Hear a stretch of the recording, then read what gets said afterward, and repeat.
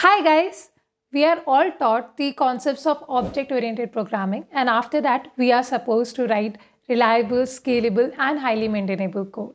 But is it really that easy to always apply the concepts of OOPS and come up with the right solution which is scalable, reliable and highly maintainable? The good news is that software engineers have noticed there are some common problems that we all get stuck with. How do we create the classes? How do we instantiate them? How do we structure them together? How do the classes interact? These are some common problems that all of us get stuck with. And over the years, there are some templates that have been proven and tested for us. So the good news for us is that we just have to know these templates, and this is what we use in our day-to-day daily life in office as well as for the interviews. Let me go into details of that, but before getting into details, Geeks for Geeks is providing an amazing opportunity and has come up with a hiring challenge for all the candidates who are looking to get fresher or intern job opportunities. In total, 4 companies will participate to fulfill their hiring requirements. This will happen every month, and this month it is happening on 21st November 8 to 10 pm. The contest will have 2 DSA problems and MCQ questions on programming logic, logical reasoning, and quantitative aptitude. You can register using the link in the description, and after registering, you have to go through the job descriptions given and register for one or more companies that you are interested in. Your profile will only be considered for a company if you have registered for it, so do check it out. This might be the opportunity that you are looking for. So as I was saying, there are some templates to make our lives easier. These are called design patterns. These are reusable solutions for the problems that we encounter in our day-to-day programming. And mind you, these design patterns are not language dependent. So these design patterns can be applied in any language that supports object orientation. These design patterns are proven, tested, and widely used. Let me tell you with my own experience, it has happened that my colleague has said to me many times that, okay, let's use this design pattern, maybe factory design pattern, and I've actually applied them in my daily work. And not just in daily work, but also in interviews, like in low-level design.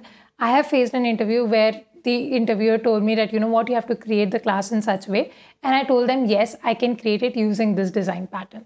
So these patterns are very important, not just for our daily work, but also for low-level design.